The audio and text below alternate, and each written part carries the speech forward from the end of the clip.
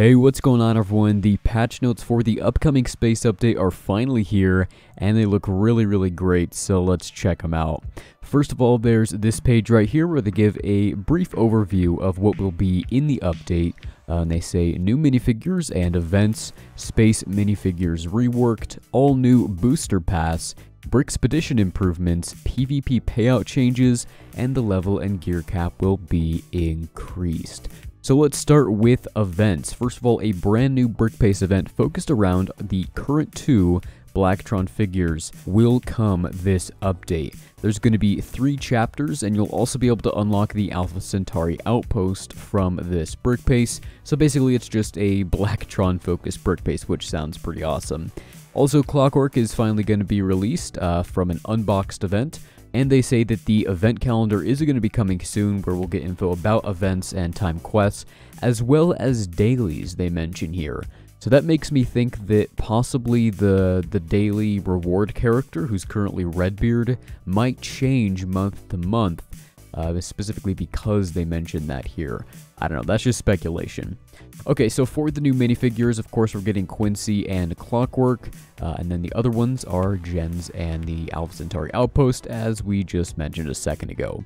Now, one thing that's really great with this update is the previous Unboxed figures are getting added to the stores. So, Spooky Girl is going to be in the Guild store, Scarlet will be in the Arena store, Hank in the Brick store, York will be in the Gem shop for now. Eventually, he will probably move to a regular store as well. And then Zombie will be on Monolith Waste 4.2, and the Lego House tiles will be in the Guild store as well. So that all sounds really great right there. Personally, I was hoping that Hank would be in the Arena shop, since I already have pretty much everyone else maxed in that shop. But that's fine. I mean, I already have Scarlet max, so I can't complain too much. And then, of course, Poppy is getting reworked, as well as most of the Space faction, but I already covered that in some previous videos. Then we get to some really interesting stuff. So with the booster pass right here, they say that they have taken our feedback on the more expensive and larger packs being featured to new players, and they're now introducing a new way to boost your progression on a daily basis for a much smaller cost.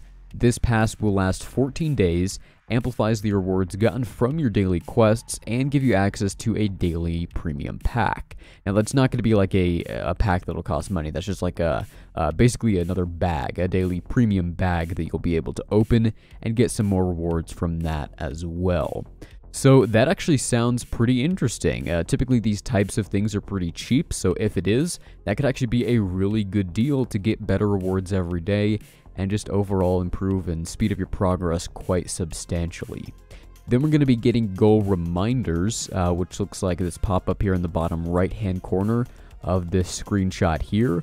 I'm not sure how I feel about that. It kind of seems like it's in the way. But maybe it's not there permanently on the screen. Hopefully not, because that would be that would get annoying pretty quickly. And then in the screenshot, you can also see the purple name and a purple outline around the quests icon, and that right there indicates that this player has purchased the booster pack. Then we have some other very important changes and improvements. First of all, there's going to be some changes to Arena. They say that the PvP Arena is getting a change that has been highly anticipated and a huge help to our players all over the world. The payout of Arena, which previously was fixed at one time, now will be paid in your local time. That is long overdue, so glad to see that finally come to the game. And then they also said that we have added new rewards that you get for winning arena fights. This is a new test in making the arena more engaging, and we will continue to monitor feedback. That's going to be interesting to see how that plays out. Players might intentionally weaken their team to fall further to get some more of these rewards each day, but I don't know, we will have to see how that works. And then, of course, the level cap and gear is going to be going up to level 60 and gear 7, so I am totally looking forward to that. And also with Brickspedition, they said that there have also been some adjustments to the way that difficulty is generated, which should lead to the nodes being less challenging. Quite glad to see that. That should hopefully make Brickspedition more playable and not all those super slow fights that we sometimes see on day 6 and 7. Then there are some bug fixes. The one that I'm most excited for is this one right here that says, an applied filter to your minifigure collection will stay applied when returning from looking at a specific minifigure details. So even though that's not the most dramatic change, that's probably the one I'm looking most forward to. Okay, so those are the patch notes right there. Now let's take a look at the new characters that are being added to the game, as well as the new Blacktron set. So starting with Quincy right here, they said that with Quincy they wanted to create a hero that focused on managing buffs and debuffs mixed with a little bit of healing. Quincy works well against teams focused on buffing themselves up, and he has the potential to reduce the effectiveness of healing on single targets. Pairing him up with Blacktron Dwayne will make Dwayne a more effective hero in battle. That's what I like to see. Okay, so with his basic, it's going to deal 110% damage, and then if he had skill up, he will clear a random debuff from himself and another random hero. Okay, so a bit of debuff cleansing right there on his basic. That'll be very nice up against pirates. With his first special, it'll deal 100% damage to the target foe and reduce their pep by 5% for each buff they had, up to a maximum of 5 buffs or 25% pep reduction. And if the target foe had prepared, remove it and inflict disarmed for 2 turns. And if the target foe had no buffs at the start of this attack, inflict buff immunity for 2 turns instead. This is great to see. I'm glad buff immunity is becoming more common because it is such a useful debuff. With his second special, it will deal 120% damage to the target foe, and then for each buff on the target, Quincy heals all heroes for 5% of their max health, up to a maximum of 7 buffs, or a 35% heal. Space allies with 80% or more health will then gain max health up 2 for 3 turns, and if Quincy had skill up, inflict heal block 2 on the target foe for 2 turns. Yet again, I'm quite glad to see Heal Block come to the game, although this does say Heal Block 2 here, so maybe Heal Block 1 will only block for a percentage of the heal, and Heal Block 2 might block the whole thing, or perhaps this one's 50% and Heal Block 1 is 25%. Not sure there, but either way, that's still going to be helpful. And then with his passive ability, this is where the skill up comes into play. For each debuff Quincy has, he gains 10% grit. And then at the start of his turn, he has a 50% chance to gain skill up 2 for 2 turns, plus 10% bonus chance for each buff on him. And at the start of his turn, if he had 0 debuffs, that chance is 100%. So he's going to be getting the skill up very often at the end of his turn, and it's for 2 turns. So even if he doesn't get it the next turn, he'll still have it for 1 more turn, meaning that he will clear the debuffs with his basic and inflict the heal block 2 more often. I believe Clockwork's kit has remained exactly the same as it has been in the game for 8+ months or however long it has been. So let's move on to the outpost right here. They said that with this set, they wanted to focus on bringing Blacktron's new signature style of punishing foes with buffs to the whole team. Successfully doing so will grant offensive boost to your heroes and help blast away the competition. So starting with the first ability, at the start of each hero's turn, if the total number of buffs on the foe team is 10 or more, that hero has a 35% chance to gain attack up 1 for 1 turn. And then Blacktron heroes have a 70% chance to gain attack up 2 for 1 turn instead. And that 10 or more buffs will happen pretty often up against Ninjago teams. With the second ability here, whenever a space hero deals damage to a foe, for each buff on the target, that hero has a 5% chance to inflict defense down 1 for 2 turns. And if the hero is Blacktron, for each buff on the target foe, that hero has a 10% chance to inflict defense down 2 instead. The third ability is, after an attack, if a foe's health is below 30%, there is a 50% chance to inflict 1 stack of damage over time for 2 turns. And then finally, the fourth ability, whenever a space hero defeats a foe, copy 5 buffs from that foe to that hero. Hopefully that doesn't include taunt. Each hero then has a 35% chance to gain critical chance of 1 for 2 turns, and if a Blacktron hero defeats a foe, heroes have a 35% chance to gain critical chance of 2 for 2 turns instead. So pretty solid kit right there, definitely one of the better space sets we have, and I'm curious to see how all of these Blacktron characters are going to work together to hopefully make Dwayne do quite a bit of damage. And then finally we have Gens here. With this character, they said they wanted to create a space hero that could act as a core member of any space team configuration, and with some solid plug and play potential too. Jens boosts the survivability of his space allies with his special abilities, has the potential to stop foes from reassembling, and stop foes' passives from triggering too. And also, Jens will not be immediately accessible with this update. He is going to be the raid reward character. And I'm really glad to see that the raid reward character is going to be very, very powerful and also useful as a plug-and-play unit. And yes, we are finally getting an ability that if it defeats an enemy, they cannot be reassembled. That has been much needed for quite some time, and it's also a pretty big hitting ability, as we'll see in a second here.